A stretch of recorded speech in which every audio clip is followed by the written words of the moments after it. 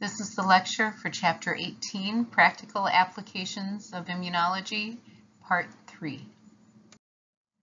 For this lecture, I'm going to continue talking about different diagnostic tests that are usually used for infectious diseases. And as you remember, when you are developing a diagnostic test for an infectious disease, you want to test for either the presence of the antigen, which indicates the presence of the microbe, or a test that indicates the presence of the antibodies, which will indicate an individual has been exposed to a microbe or possibly is immune to that microbe. And again, with these diagnostic tests, you want them to be highly specific so you can identify different strains of a microbe, identifying different antigens. So identifying that antigen as compared to this one, because that would indicate two different strains of the microbe. And if you are looking to determine if an individual is immune to a particular strain of a microbe, you would want to test their antibodies to see if they are antibodies to that particular antigen, or the person is producing antibodies to another type of antigen. A very important tool in developing diagnostic tests for different types of diseases is the ability to produce monoclonal antibodies. Monoclonal means that all the antibodies come from one B cell clone. So that means all the antibodies are identical, highly specific, and usually you can produce the antibodies in large quantities. You should know the process that is involved in developing monoclonal antibodies. So the first thing you need is the actual antigen, the actual protein that you want to develop antibodies for. You take that protein, that antigen, inject it into a lab animal, a mouse. You allow that mouse to develop a primary response. Then you remove the B cells from the mouse, usually removing the spleen or the lymph nodes. Then you mix those B cells with cancerous cells and you identify the hybridoma cells, isolate them, and then screen them to determine which one is producing the antibody you need. And the hybridoma that is producing the antibody that you want, you maintain those in cultures and you purify the antibodies and use the antibodies. In the previous lecture, I talked about two different types of diagnostic tests. One involved precipitation reactions and the other involved agglutination. In the tests, diagnostic tests I'm going to talk about in this lecture, they involve conjugated antibodies. Conjugated antibodies are antibodies that have had another molecule attached to the constant region of the heavy chain. So that is a conjugated antibody. And this type of molecule could be a radioactive molecule, it could be a fluorescent molecule, or it could be an enzyme. But often when you have a conjugated antibody, you call it a labeled antibody. Because usually this molecule that has been added to the constant region of the heavy chain allows you to identify the presence of the antibody. And the label is added to the constant region of the heavy chain because you would not want it added to the variable region of the heavy and light chain because that makes up the antigen binding site. So you still need the antigen binding site to be able to bind to the antigen so that you can have the antibody recognizing and binding to the antigen. One common type of conjugated antibody or labeled antibody are fluorescent antibodies. And fluorescent antibodies are labeled with a molecule that will fluoresce or glow. One application for fluorescent antibodies is to use in direct staining. And an example could be for a strep test for a patient. So for a patient, you suspect that this patient is infected with group A streptococci. That is the typical type of streptococcus that causes strep throat. So you take a swab from this patient's throat, and then you add fluorescent antibodies that are specific for group A streptococci. So you add the fluorescent antibodies, and in reality, the antibodies would have this fluorescent molecule on the bottom, not the whole antibody glowing. So you add the fluorescent antibodies to your smear of streptococcus, and if this is group A streptococcus, the antibodies will bind. So the antibodies will bind to the bacteria, and again, this diagram isn't that great. The bacteria may in reality be relatively that size. The antibodies will be much smaller. But if the bacteria are group A streptococci, the antibodies will bind, and when you look at it under the microscope, you will see that the bacteria fluoresce. And that is a positive identification for group A strep. So one application of fluorescent antibodies is direct staining. A much more common application for fluorescent antibodies is in FACS. FACS stands for fluorescent activated cell sorting. And the fluorescent refers to the fact that you need to use fluorescent antibodies, and the main purpose of FACS is cell sorting, to take a suspension of many different cells and to separate them out by type.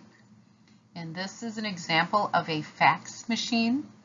And a FACS machine does this process very efficiently, and of course it's computerized. This is a diagram that explains what is occurring inside a FACS machine, sometimes called a cell sorter.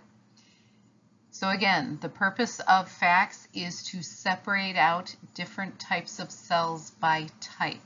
So to start with, you will start with a sample of cells, a mixed group of cells, and to this you have added your antibody, which is specific for the one type of cell you are interested in. So that antibody will bind to the cells that you are interested in, and we refer to these as labeled cells. So once you have your suspension of cells, you've added the antibody has bound to the cells that you're trying to identify, then you put that suspension into the FACS machine.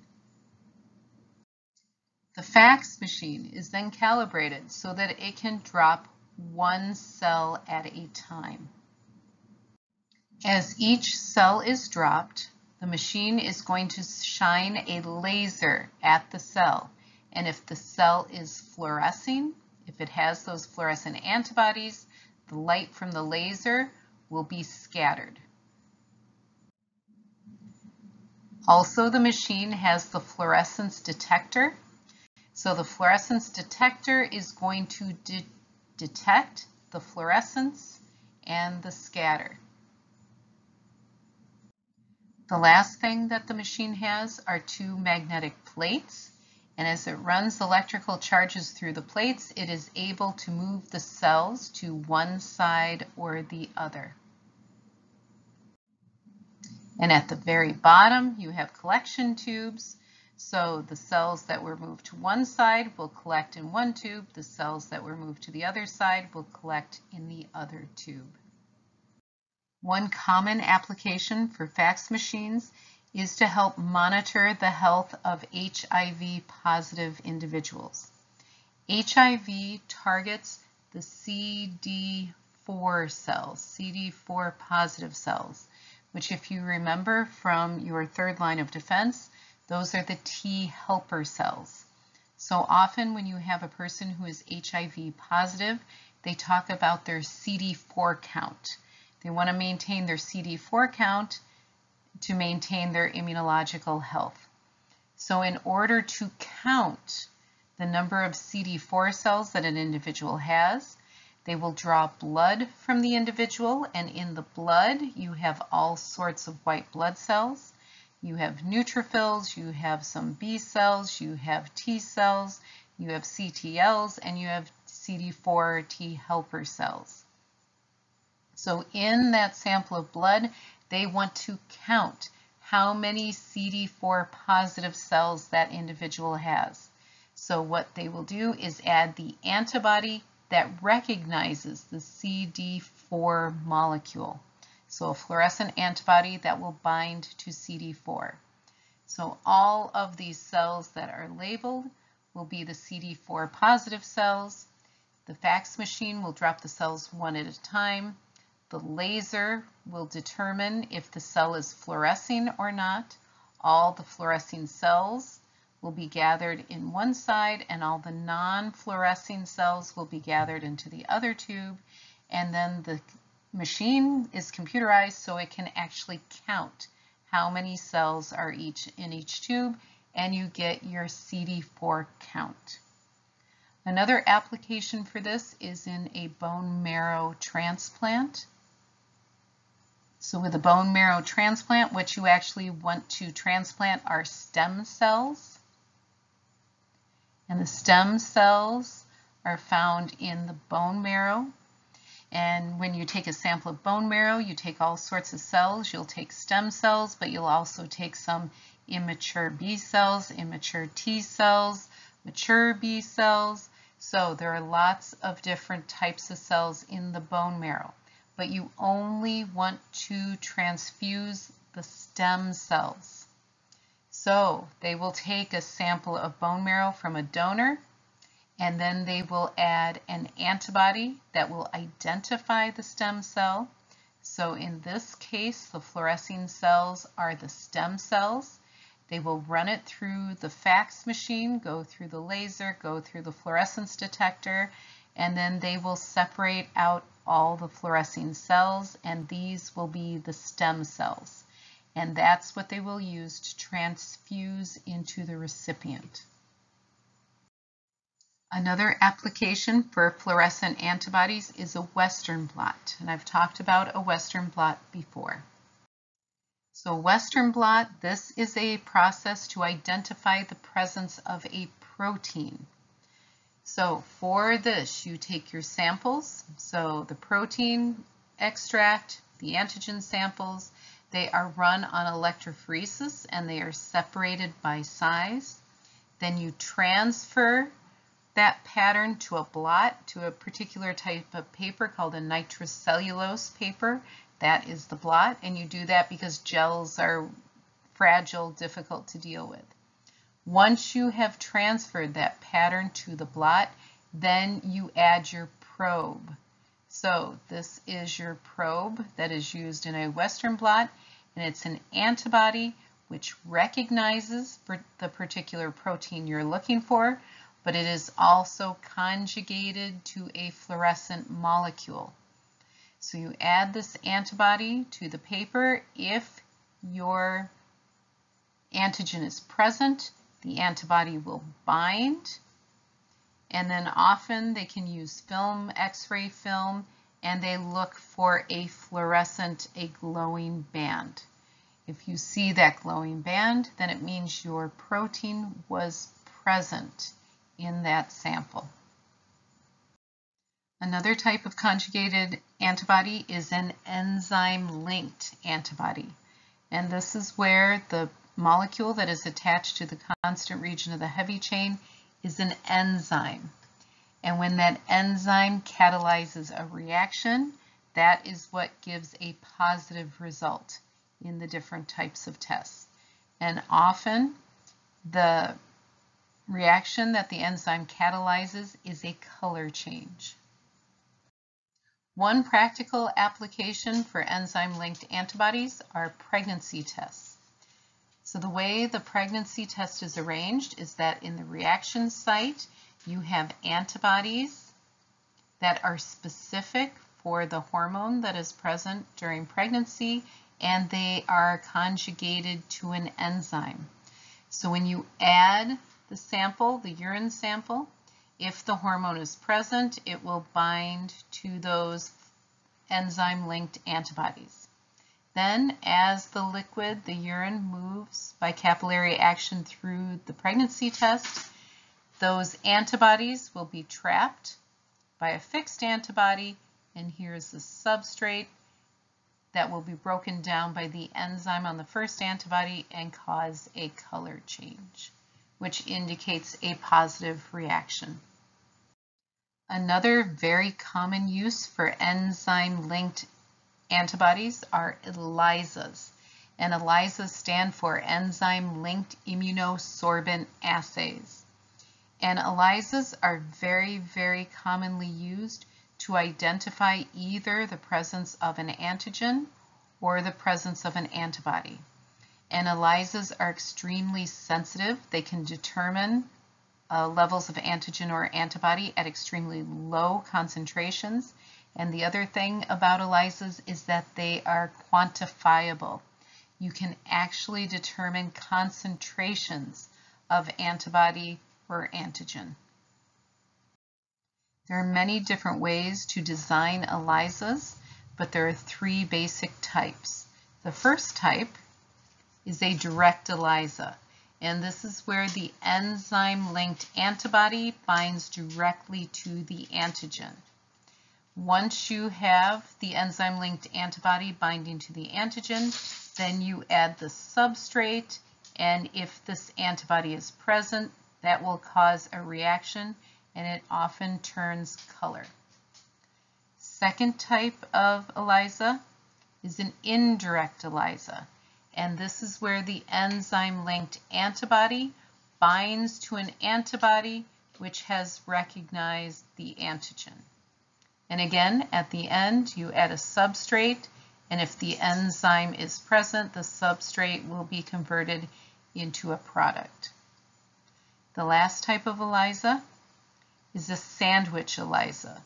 And this is often where you start with a capture antibody first, then you add the antigen, you add another secondary antibody to recognize the antigen, and then you add your enzyme-linked antibody that recognizes the second antibody. And of course, always at the end, you add the substrate, and if the enzyme is present, it will convert that substrate to a colored substance.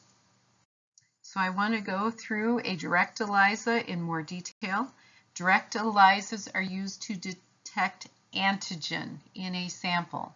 So an antigen, again, is any type of protein. So it can be used to detect a microbial antigen. It could be used to detect a hormone. It could be used to detect cytokines. It could be used to detect drugs. Any type of protein that you find in a sample. The following is a procedure on how to perform a direct ELISA. And ELISA reactions occur in very small containers called wells. So for a direct ELISA, an ELISA that you are using to detect an antigen, you can start first with an antibody that recognizes that particular antigen.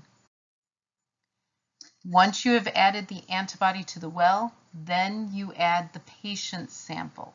So you add the patient sample and you give it enough time for the antigen, if it's present, to be bound by the antibody. After you have added the patient sample, then you add the enzyme-linked antibody.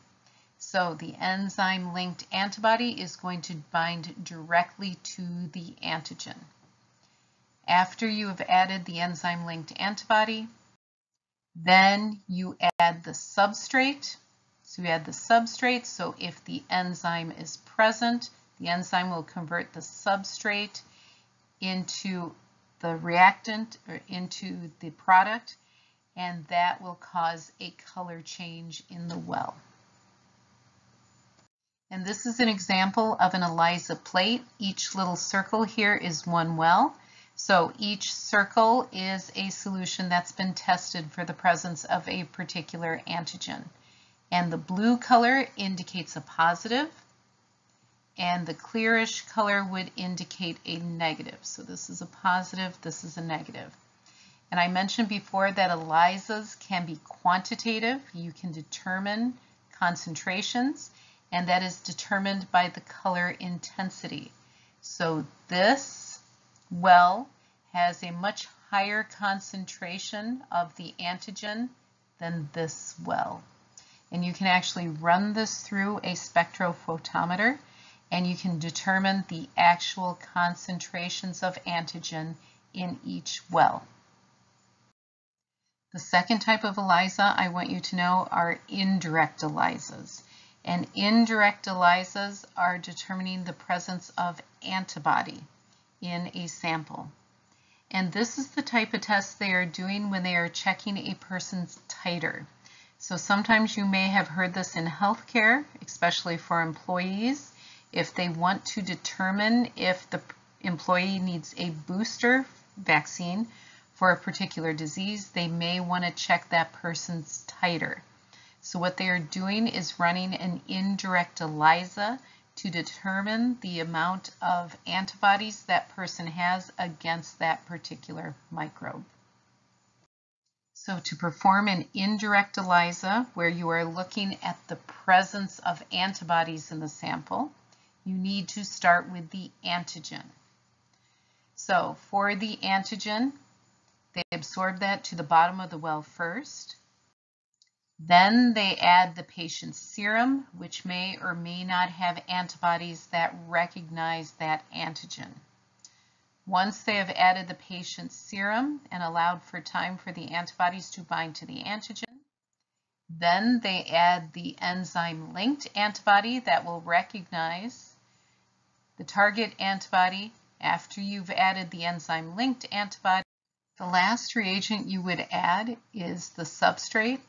So you add the substrate, and if the enzyme is present, it will convert the substrate into the product, which would cause a color change in the well. An indirect ELISA would be how they may test individuals to see if they have been exposed to the coronavirus and or if they are immune to the coronavirus. And I think I've heard in the media they refer to antibody tests. So what they would do is take coronavirus antigen and absorb it, put it on the bottom of the well. Probably the antigen would be from a spike because coronavirus is an enveloped virus. So they would have coronavirus spikes absorbed to the bottom of the well. Then they would add the patient's serum to see if any of the antibodies in the patient can bind to the coronavirus antigen. After they do that, they would add the enzyme-linked antibody, which would bind to the person's antibody. And then again, lastly, they would add the substrate, which could be converted into the product. And if the well turns a color, then that indicates this person has antibodies to coronavirus and is probably immune.